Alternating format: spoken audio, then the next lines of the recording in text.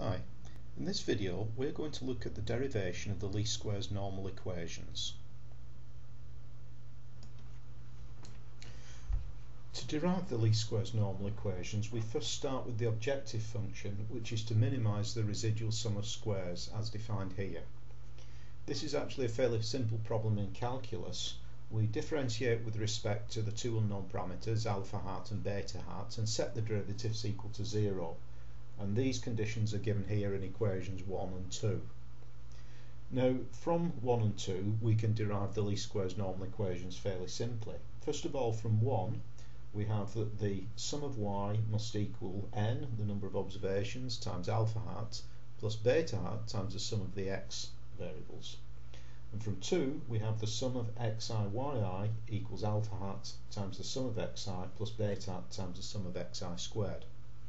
Now one interesting thing to note straight away is that from the first normal equation we can divide through by the number of observations n, and we can write it as y bar equals alpha hat plus beta hat times x bar. In other words, the least squares regression line passes through the sample means of the data.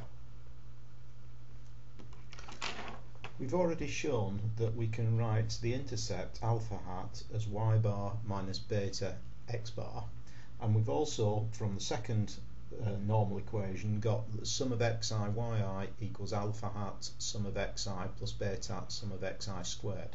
Now combining these two equations we can solve for the slope coefficient.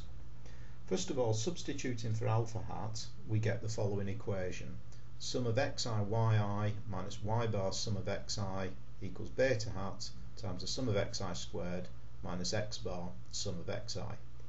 But we note that the sum of xi is just equal to n, the number of observations, times the mean of x bar. Therefore we can simplify this a bit and write this as beta hat sum of xi squared minus n x bar squared equals sum of xi yi minus n x bar y bar. However, we can write this in a more convenient form. Consider first of all the sum of xi minus x bar all squared. If we multiply that out, then we get the sum of xi squared minus 2 x bar sum of xi plus n x bar squared. But notice that again the sum of xi is just equal to n x bar. So we can write this as the sum of xi squared minus n x bar squared, which is just the expression on the left hand side over here multiplied by beta hat. Similarly, if we were to take sum of xi minus x bar times yi minus y bar and expand that, then we would get the sum of xi yi minus n x bar y bar. That's left as an exercise for anybody who's interested. But notice again that this is what we get on the right hand side of this expression here. So we can write our equation for beta hat in the form beta hat times the sum of xi minus x bar squared is equal to the sum of xi minus x bar times yi minus y bar. And dividing both sides by this expression here, we can write this as beta hat equals sum of xi minus x bar yi minus y bar divided by the sum of xi minus x bar all squared.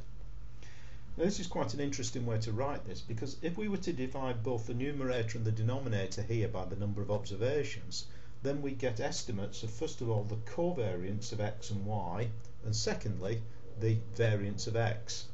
So we can write this expression here as the ratio of the sample covariance of x and y to the sample variance of x.